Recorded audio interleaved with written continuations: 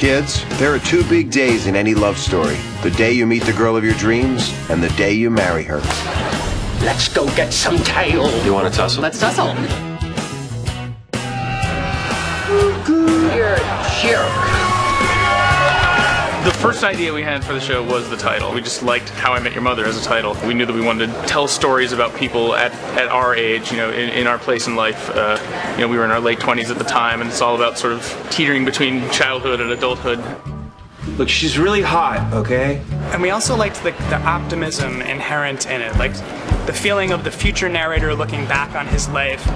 It freed us up to be able to tell the stories of like the stupidest thing you ever did, the worst decision you ever made, the time you felt most lost in your life. Fries? Good God, woman, you're a disgrace. Cut her some slack, okay? She just went through a breakup. With hygiene? And there's the promise, though, built into this title of a happy finish line. Oh, and hey, what about you? Married to an amazing girl, we have 2 kids. It's actually a funny story of how we met. We've had to plan ahead quite a bit. Kids, I bought the house we live in now way back before I ever met your mother.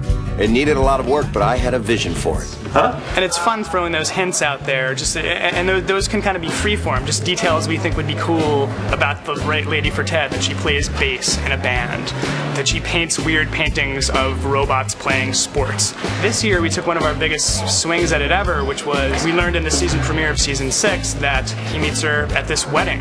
And that was sort of a big swing for us 6 years in, because there has been an engine of this series of Ted meets a new girl, is that the mother? You know, there's been a certain device that we've been able to work with, like any girl in the world could be the mother. A roommate I only caught a glimpse of.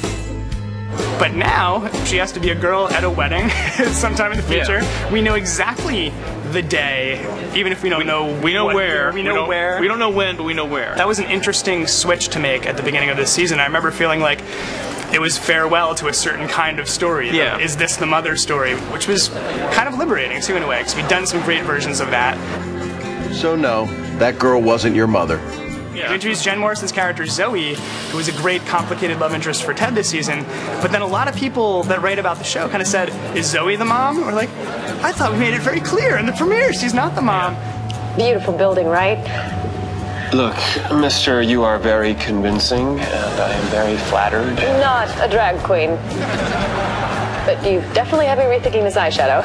The weird thing that keeps coming out, and people go to great lengths to come up with the conspiracy theories, Robin is still somehow going to be the mom. Yeah. Okay, you know, maybe I wasn't clear enough.